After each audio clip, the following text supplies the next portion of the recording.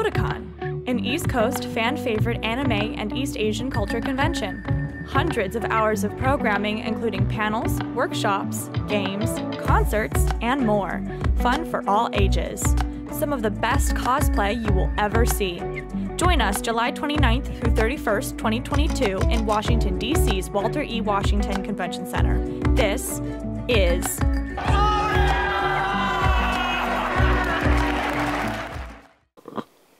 See a red record? That one's good. Yep. That was good? Yep, we're good. Part 2. Thank you so much. All right. Too bad I part 1 to do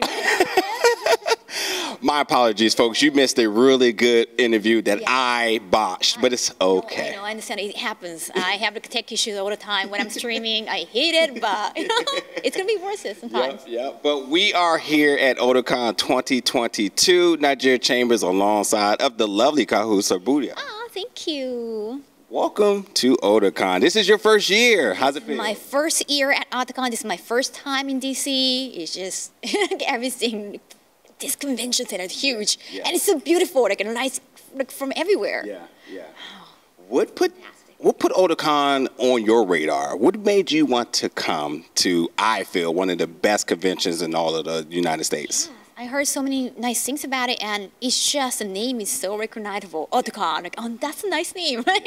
Yeah, lovely staff, lovely venue, and what a fantastic guest list with your name being on the top of it. I saw your name pop up. I said, oh, God, this is going to be an amazing year. Coming out of the pandemic, you being one of the featured guests. How does that honor feel, being one of the biggest guests here at this Otakon? Oh, it's just, there are like so many guests from Japan or Korea, and it's amazing to see like international guests in American conventions. And wow, I'm one of them. It's just so honored. Yeah. And how was travel getting here, by the way?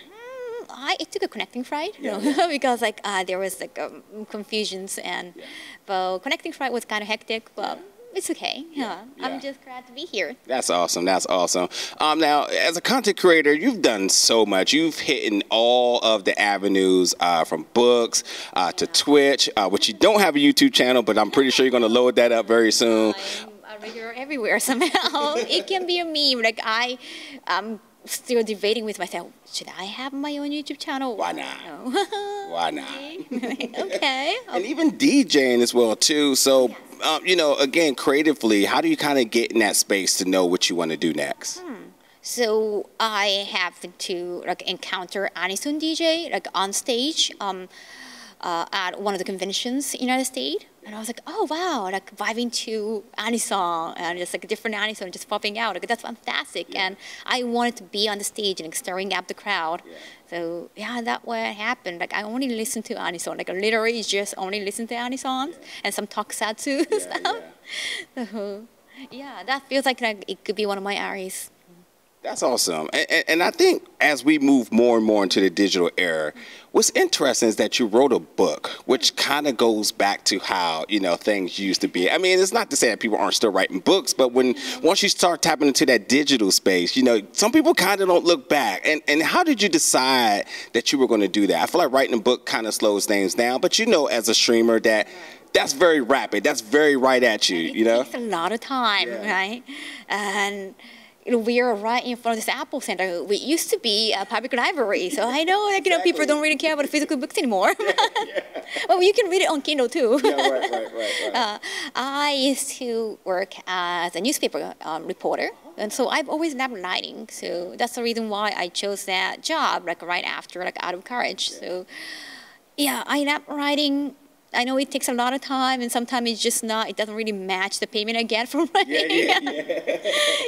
But still, it's my passion, and I love the fact that I get to write something that only I get to write about, or I get to talk about. And sometimes, just talking about it sometimes different from writing about it. It just feels different. And you get to talk very privately about yourself. It's vice versa. Sometimes in speech, it doesn't sound too cold, but in writing, it sounds a little bit cold, so you just have to adjust that. But I love expressing myself. It's just one of many ways that I express myself. Two things I truly respect about you. One is that you always are very adamant about controlling your content. I had heard in an interview where you were talking about the distribution deal with your book, and you said you had created differences because you wanted it to be your story. And you continue to be that person who decides to say, hey, this is my story, this is my image, this is my content, I want it to be how you want to be. Do you find those to be difficult conversations for you? Definitely, even like in the editing process of my book, like English translation, the editor wanted me to say the F word as a verb, and I was like, I don't use F word as a verb, like maybe just like say the F word out of like, oh damn, like, you know, during gaming, like that. But I don't use it as a verb, like that's not classy. But the editor insisted like that's the image like you have to go with this type of theme. I was like, okay, or like it's just business. So sometimes you just have to compromise. But still, it's a part of the process, this experience, because as an actress, you have to act like 24/7. Even as being an actress, you have to act a certain character for your fans. So that was interesting. I, again, truly respect that.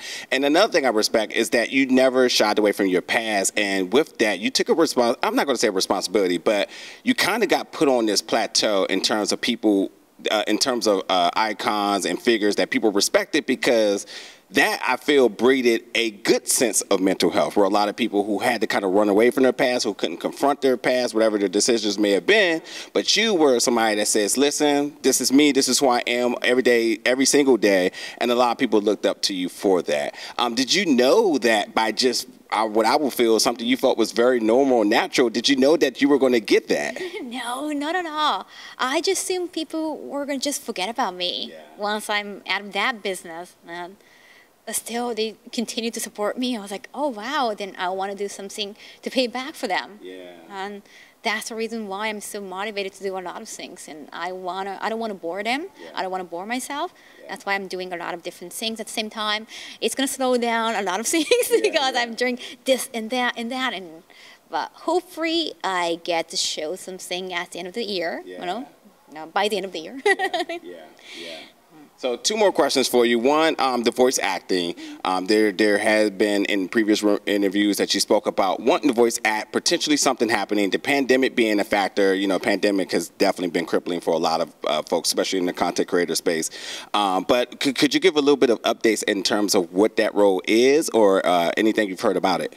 The thing is, I got a script, or I recorded some voices, like here and there, like a different job, but is it because of pandemic? Sometimes they just stop, just like pursuing it, and I think, oh, I don't know what happened to the job. And it's not just to me; it's like the industry itself. It happened to a lot of voice actors too.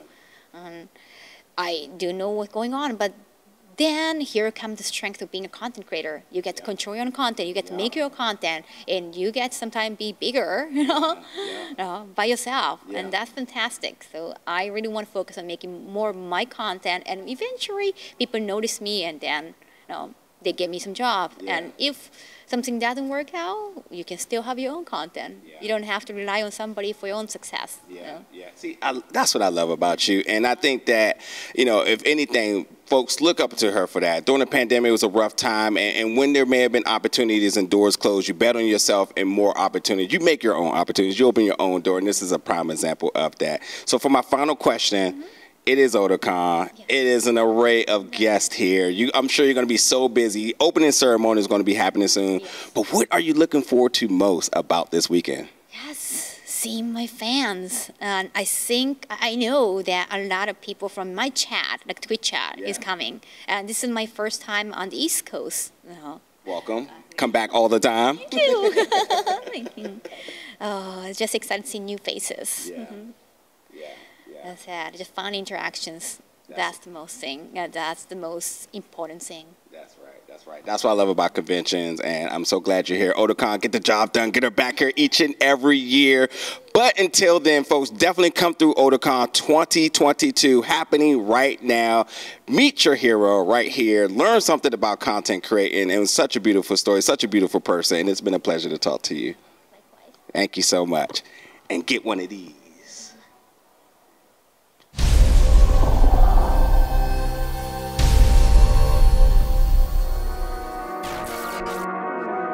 I